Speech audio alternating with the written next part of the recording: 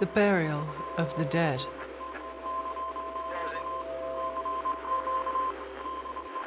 April is the cruelest month, breeding lilacs out of the dead land, mixing memory and desire, stirring dull roots with spring rain. Winter kept us warm, covering earth in forgetful snow, feeding a little life with dried tubers.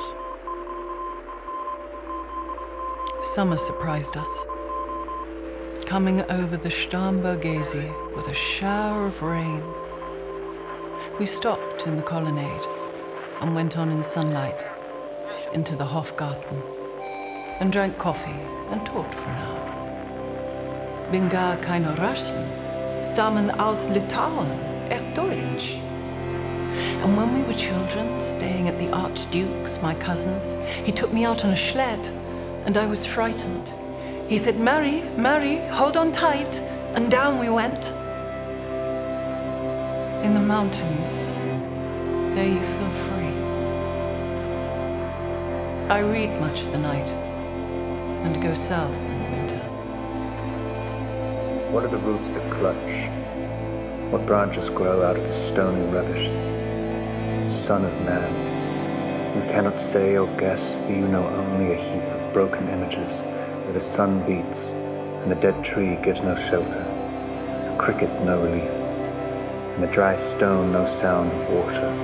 Only there is shadow under this red rock.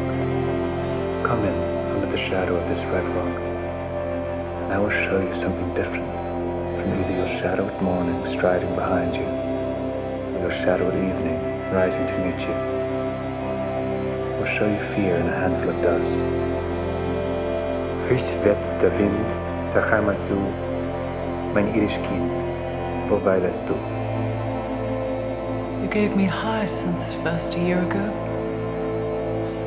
They called me the Hyacinth Girl. Yet when we came back late from the hyacinth garden, your arms full and your hair wet, could not speak. My eyes failed. I was neither living nor dead. I knew nothing. Looking into the heart of light, the silence. Od und leer das Meer.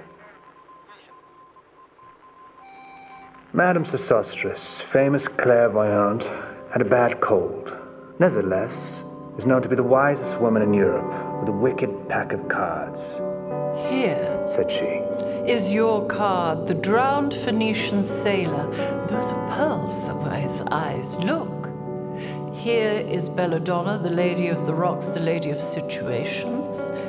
Here's the man with 3 staves, and here's the wheel. And here is the one-eyed merchant. And this card, which is blank, is something he carries on his back, which I am forbidden to see. I do not find the hanged man.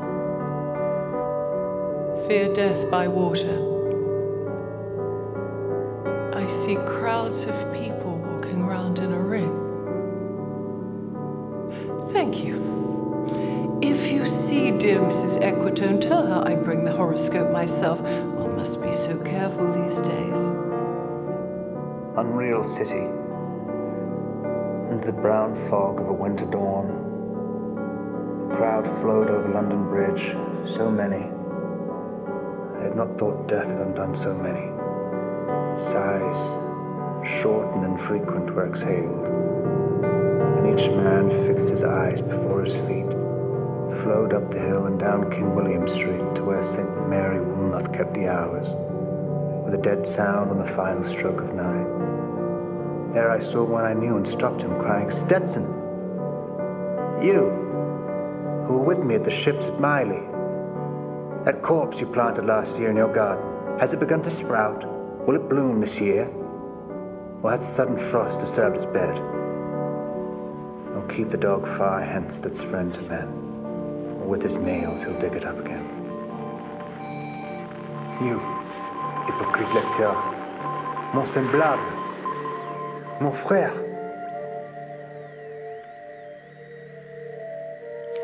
A game of chess. The chair she sat in, like a burnished throne, glowed on the marble where the glass, held up by the standards, wrought with fruited vines, from which a golden cupidon peeped out. Another hid his eyes behind his wing. Doubled the flames of 7 branched candelabra, reflecting light upon the table as the glitter of her jewels rose to meet it, from satin cases, poured in rich profusion.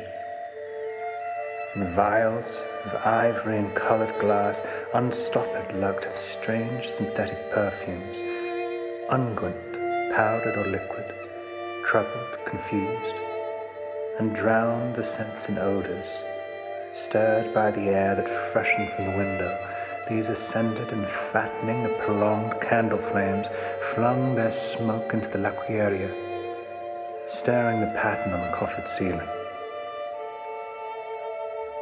Footsteps shuffled on the stair, under the firelight, under the brush, her hair spread out in fiery points, glowed into words, then would be savagely still. My nerves are bad tonight. It's bad. Stay with me. Speak to me. Why do you never speak? Speak! What are you thinking of? What's thinking? What? I never know what you were thinking. Think! I think we're in Rat's Alley, where the dead men lost their bones. What is that noise? The wind under the door. What is that noise now? What is the wind doing? Nothing. Again, nothing. Do you know nothing? Do you see nothing? Do you remember nothing? I remember those pearls that were his eyes. Are you alive or not? Is there nothing in your head? But oh, that Shakespearean rag. It's so elegant, so intelligent. What shall I do now? What shall I do? I shall rush out as I am and walk the street with my hair down so. What shall we do tomorrow? What shall we ever do? The hot water at 10, and if it rains, a closed car at 4. And we shall play a game of chess, pressing lidless eyes and waiting for a knock upon the door.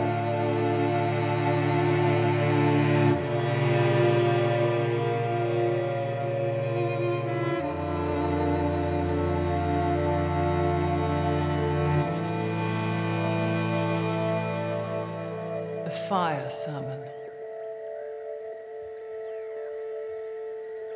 The river's tent is broken. The last fingers of leaf clutch and sink into the wet bank. The wind crosses the brown land, unheard. The nymphs are departed. Sweet Thames, run softly till I hear my song. The river bears no empty bottles, sandwich papers, silk handkerchiefs, cardboard boxes, cigarette ends, or other testimony of summer nights. Nymphs have departed. And their friends, the loitering heirs of city directors, departed. Have left no addresses. By the waters of Lehman, I sat down and wept. Sweet Thames, run softly till I end my song. Sweet Thames, run softly, for I speak not loud or long. At my back, in a cold blast, I hear the rattle of the bones, and chuckle spread from ear to ear.